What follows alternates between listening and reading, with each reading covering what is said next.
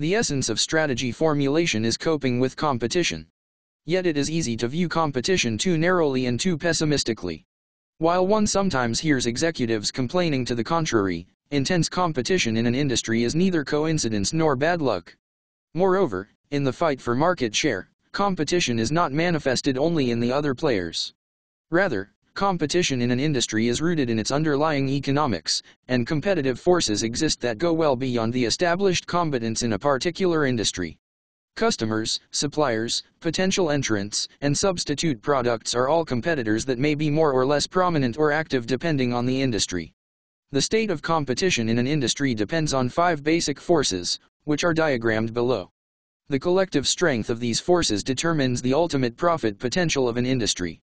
It ranges from intense in industries like tires, metal cans, and steel, where no company earns spectacular returns on investment, to mild in industries like oil field services and equipment, soft drinks, and toiletries, where there is room for quite high returns. In The Economist's perfectly competitive industry, jockeying for position is unbridled and entry to the industry very easy. This kind of industry structure, of course, offers the worst prospect for long-run profitability. The weaker the forces collectively, however, the greater the opportunity for superior performance. Whatever their collective strength, the corporate strategist's goal is to find a position in the industry where his or her company can best defend itself against these forces or can influence them in its favor. The collective strength of the forces may be painfully apparent to all the antagonists, but to cope with them, the strategist must delve below the surface and analyze the sources of each. For example, what makes the industry vulnerable to entry? What determines the bargaining power of suppliers? Knowledge of these underlying sources of competitive pressure provides the groundwork for a strategic agenda of action. They highlight the critical strengths and weaknesses of the company, animate the positioning of the company in its industry, clarify the areas where strategic changes may yield the greatest payoff, and highlight the places where industry trends promise to hold the greatest significance as either opportunities or threats. Understanding these sources also proves to be of help in considering areas for diversification. Contending forces. The strongest competitive force or forces determine the profitability of an industry and so are of greatest importance in strategy formulation.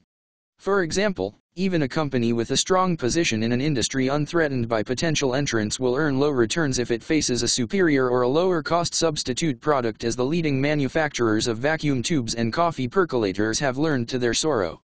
In such a situation, coping with the substitute product becomes the #1 strategic priority. Different forces take on prominence, of course, in shaping competition in each industry. In the ocean-going tanker industry, the key force is probably the buyers, the major oil companies, while in tires it is powerful OEM buyers coupled with tough competitors. In the steel industry, the key forces are foreign competitors and substitute materials. Every industry has an underlying structure, or a set of fundamental economic and technical characteristics, that gives rise to these competitive forces. The strategist, wanting to position his or her company to cope best with its industry environment or to influence that environment in the company's favor, must learn what makes the environment tick. This view of competition pertains equally to industries dealing in services and to those selling products. To avoid monotony in this article, I refer to both products and services as products. The same general principles apply to all types of business. A few characteristics are critical to the strength of each competitive force. I shall discuss them in this section. Threat of entry. New entrants to an industry bring new capacity, the desire to gain market share, and often substantial resources. Companies diversifying through acquisition into the industry from other markets often leverage their resources to cause a shake-up, as Philip Morris did with Miller Beer. The seriousness of the threat of entry depends on the barriers present and on the reaction from existing competitors that entrants can expect. If barriers to entry are high and newcomers can expect sharp retaliation from the entrenched competitors, obviously the newcomers will not pose a serious threat of entering. There are 6 major sources of barriers to entry. 1. Economies of scale. These economies deter entry by forcing the aspirant either to come in on a large scale or to accept a cost disadvantage. Scale economies in production, research, marketing, and service are probably the key barriers to entry in the mainframe computer industry, as Xerox and GE sadly discovered.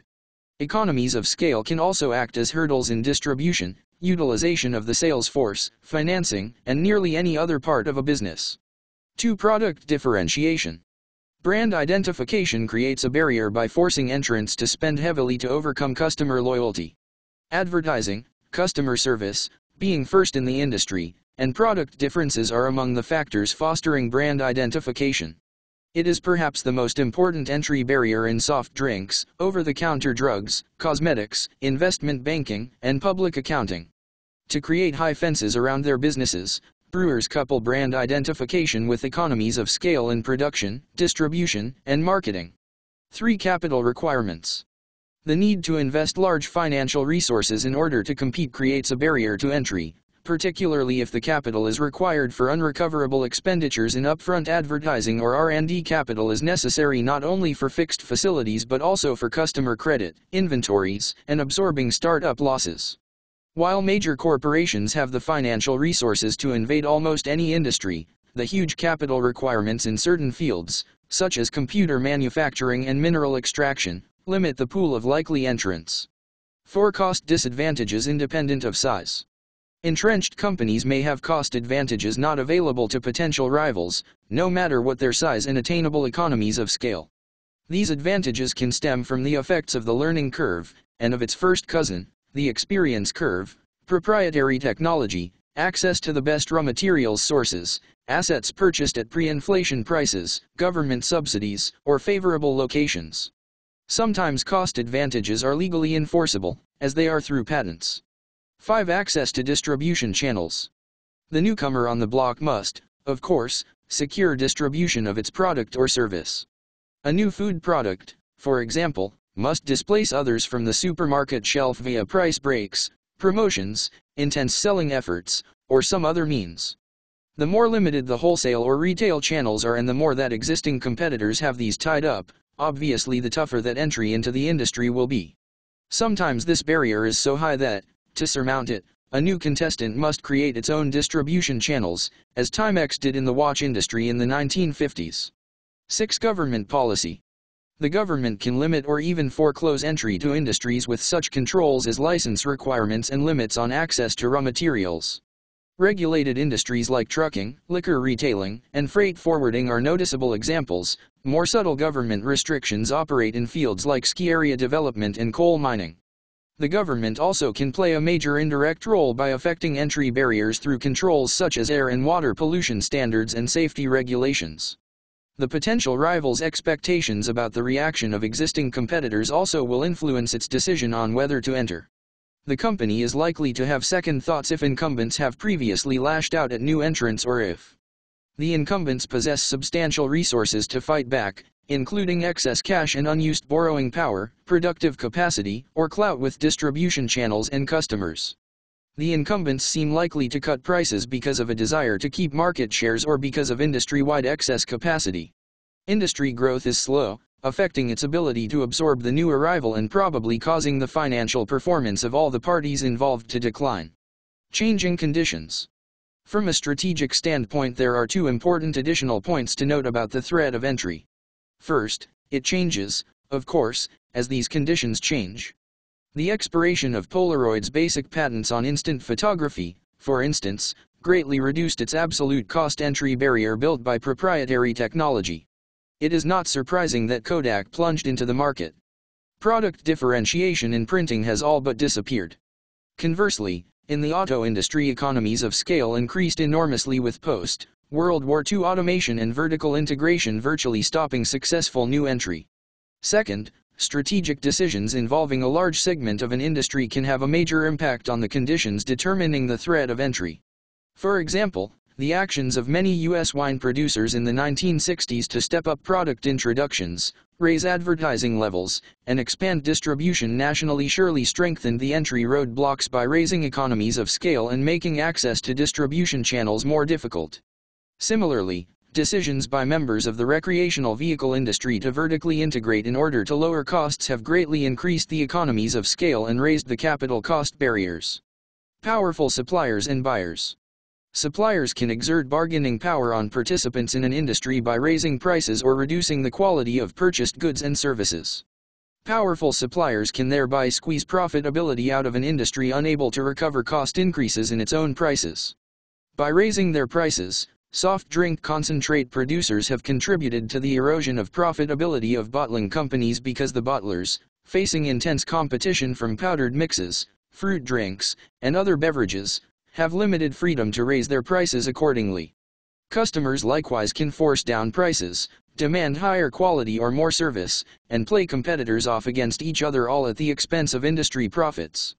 The power of each important supplier or buyer group depends on a number of characteristics of its market situation and on the relative importance of its sales or purchases to the industry compared with its overall business. A supplier group is powerful if it is dominated by a few companies and is more concentrated than the industry it sells to. Its product is unique or at least differentiated, or if it has built up switching costs. Switching costs are fixed costs buyers face in changing suppliers. These arise because, among other things, a buyer's product specifications tie it to particular suppliers, it has invested heavily in specialized ancillary equipment or in learning how to operate a supplier's equipment, as in computer software, or its production lines are connected to the supplier's manufacturing facilities, as in some manufacture of beverage containers. It is not obliged to contend with other products for sale to the industry.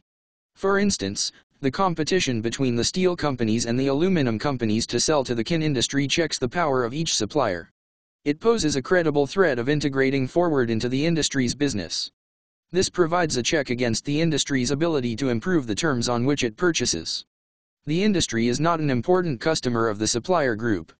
If the industry is an important customer, suppliers' fortunes will be closely tied to the industry, and they will want to protect the industry through reasonable pricing and assistance in activities like R&D and lobbying. A buyer group is powerful if it is concentrated or purchases in large volumes.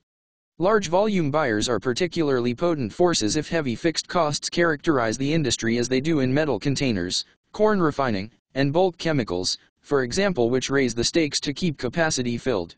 The products it purchases from the industry are standard or undifferentiated. The buyers, sure that they can always find alternative suppliers, may play one company against another, as they do in aluminum extrusion. The products it purchases from the industry form a component of its product and represent a significant fraction of its cost. The buyers are likely to shop for a favorable price and purchase selectively. Where the product sold by the industry in question is a small fraction of buyers' costs, buyers are usually much less price sensitive.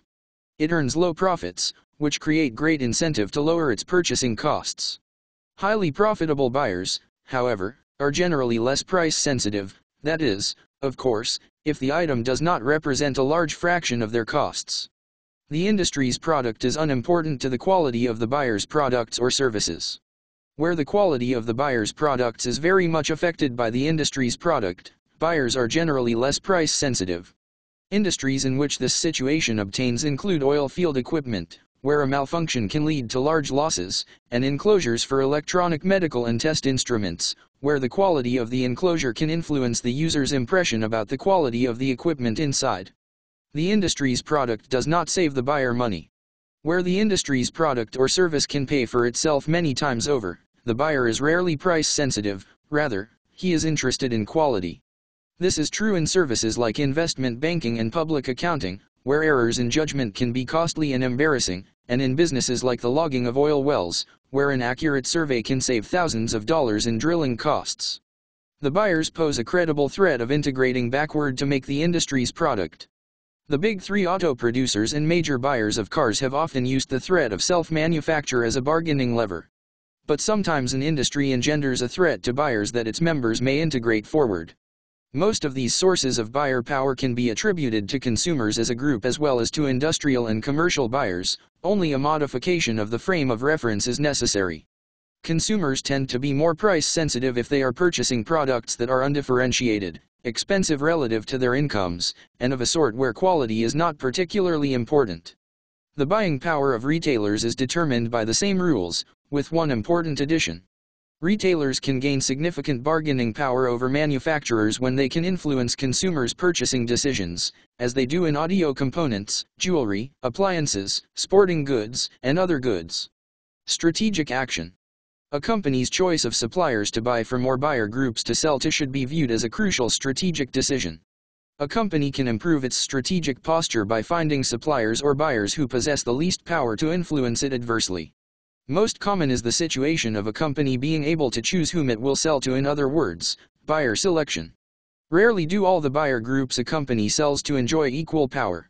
Even if a company sells to a single industry, segments usually exist within that industry that exercise less power, and that are therefore less price sensitive than others. For example, the replacement market for most products is less price sensitive than the overall market. As a rule, a company can sell to powerful buyers and still come away with above average profitability only if it is a low-cost producer in its industry or if its product enjoys some unusual, if not unique, features.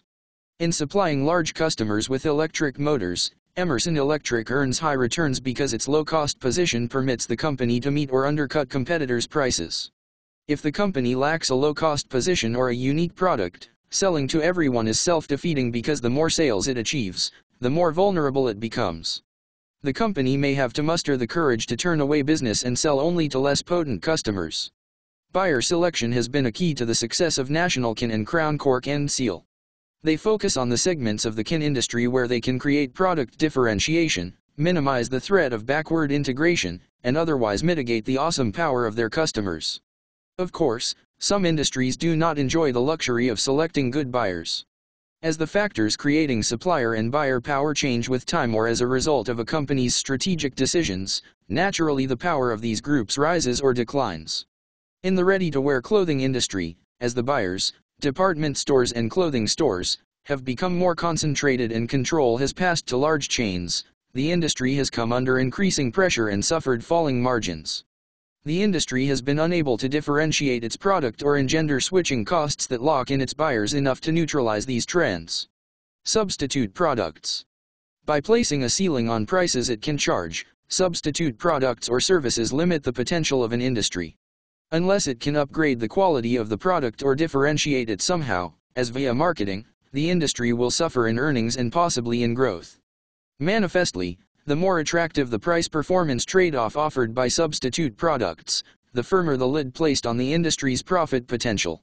Sugar producers confronted with the large-scale commercialization of high-fructose corn syrup, a sugar substitute, are learning this lesson today. Substitutes not only limit profits in normal times, they also reduce the bonanza an industry can reap in boom times. In 1978 the producers of fiberglass insulation enjoyed unprecedented demand as a result of high energy costs and severe winter weather. But the industry's ability to raise prices was tempered by the plethora of insulation substitutes, including cellulose, rock wool, and styrofoam. These substitutes are bound to become an even stronger force once the current round of plant additions by fiberglass insulation producers has boosted capacity enough to meet demand, and then some. Substitute products that deserve the most attention strategically are those that, a, are subject to trends improving their price-performance trade-off with the industry's product, or, b, are produced by industries earning high profits. Substitutes often come rapidly into play if some development increases competition in their industries and causes price reduction or performance improvement. Jockeying for position. Rivalry among existing competitors takes the familiar form of jockeying for position using tactics like price competition, product introduction, and advertising slugfests. Intense rivalry is related to the presence of a number of factors. Competitors are numerous or are roughly equal in size and power. In many U.S. industries in recent years foreign contenders, of course, have become part of the competitive picture. Industry growth is slow, precipitating fights for market share that involve expansion-minded members. The product or service lacks differentiation or switching costs, which lock in buyers and protect one combatant from raids on its customers by another. Fixed costs are high or the product is perishable, creating strong temptation to cut prices. Many basic materials businesses, like paper and aluminum, suffer from this problem when demand slackens. Capacity is normally augmented in large increments. Such additions, as in the chlorine and vinyl chloride businesses, disrupt the industry's supply-demand balance and often lead to periods of overcapacity and price cutting. Exit barriers are high. Exit barriers, like very specialized assets or management's loyalty to a particular business, keep companies competing even though they may be earning low or even negative returns on investment. Excess capacity remains functioning, and the profitability of the healthy competitors suffers as the sick ones hang on. If the entire industry suffers from overcapacity, it may seek government help, particularly if foreign competition is present. The rivals are diverse in strategies, origins, and personalities. They have different ideas about how to compete and continually run head-on into each other in the process. As an industry matures, its growth rate changes, resulting in declining profits and, often, a shakeout. In the booming recreational vehicle industry of the early 1970s, nearly every producer did well, but slow growth since then has eliminated the high returns, except for the strongest members, not to mention many of the weaker companies.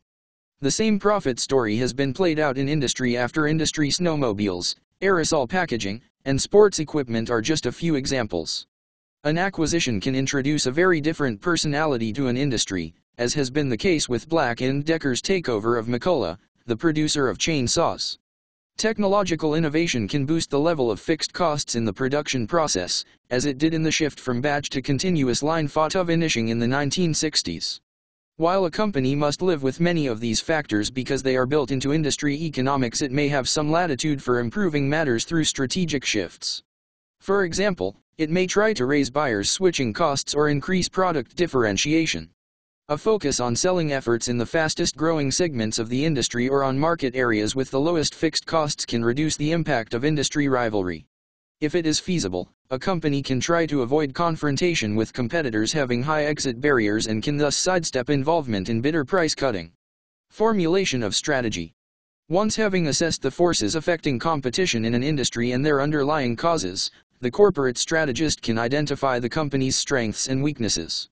The crucial strengths and weaknesses from a strategic standpoint are the company's posture vis-a-vis the underlying causes of each force. Where does it stand against substitutes? Against the sources of entry barriers? Then the strategist can devise a plan of action that may include L. Positioning the company so that its capabilities provide the best defense against the competitive force, and or 2. Influencing the balance of the forces through strategic moves, thereby improving the company's position, and or 3. Anticipating shifts in the factors underlying the forces and responding to them, with the hope of exploiting change by choosing a strategy appropriate for the new competitive balance before opponents recognize it. I shall consider each strategic approach in turn. Positioning the company. The first approach takes the structure of the industry as given and matches the company's strengths and weaknesses to it. Strategy can be viewed as building defenses against the competitive forces or as finding positions in the industry where the forces are weakest. Knowledge of the company's capabilities and of the causes of the competitive forces will highlight the areas where the company should confront competition and where avoid it. If the company is a low-cost producer, it may choose to confront powerful buyers while it takes care to sell them only products not vulnerable to competition from substitutes. The success of Dr. Pepper in the soft drink industry illustrates the coupling of realistic knowledge of corporate strengths with sound industry analysis to yield a superior strategy.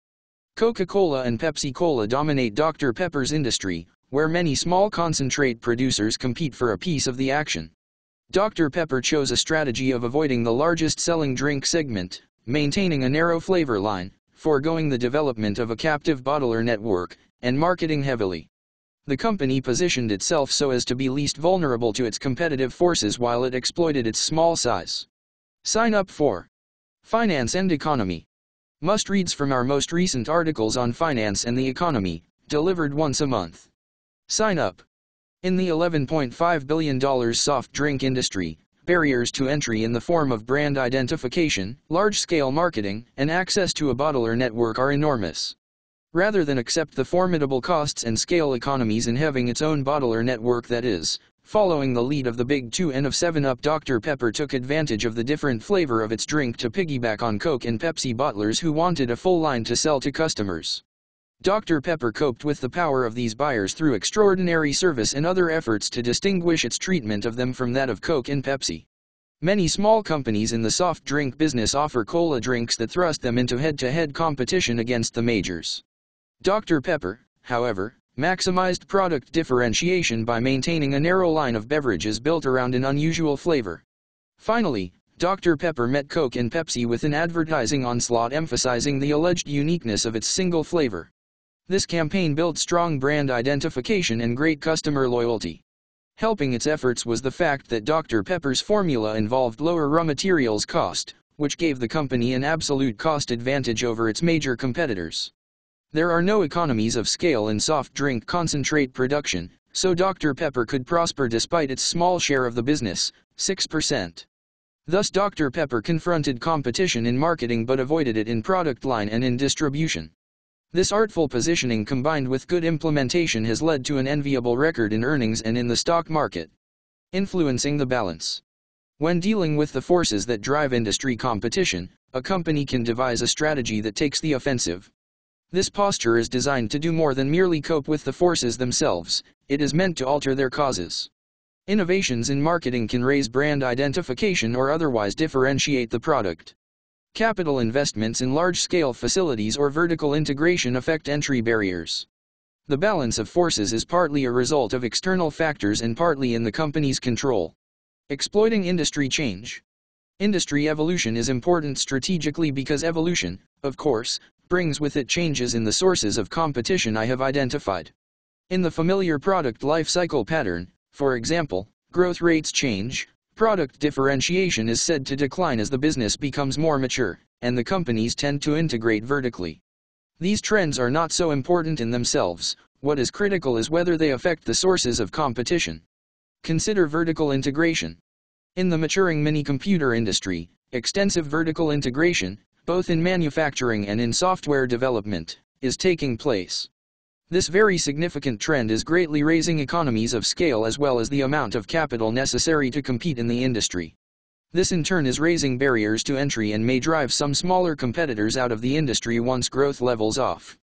Obviously, the trends carrying the highest priority from a strategic standpoint are those that affect the most important sources of competition in the industry and those that elevate new causes to the forefront. In contract aerosol packaging, for example, the trend toward less product differentiation is now dominant. It has increased buyers' power, lowered the barriers to entry, and intensified competition. The framework for analyzing competition that I have described can also be used to predict the eventual profitability of an industry. In long-range planning, the task is to examine each competitive force, forecast the magnitude of each underlying cause, and then construct a composite picture of the likely profit potential of the industry. Read more about the 5 competitive forces that shape strategy. The outcome of such an exercise may differ a great deal from the existing industry structure. Today, for example, the solar heating business is populated by dozens and perhaps hundreds of companies, none with a major market position. Entry is easy, and competitors are battling to establish solar heating as a superior substitute for conventional methods. The potential of this industry will depend largely on the shape of future barriers to entry, the improvement of the industry's position relative to substitutes, the ultimate intensity of competition, and the power captured by buyers and suppliers. These characteristics will in turn be influenced by such factors as the establishment of brand identities, significant economies of scale or experience curves in equipment manufacture wrought by technological change, the ultimate capital costs to compete, and the extent of overhead in production facilities. The framework for analyzing industry competition has direct B.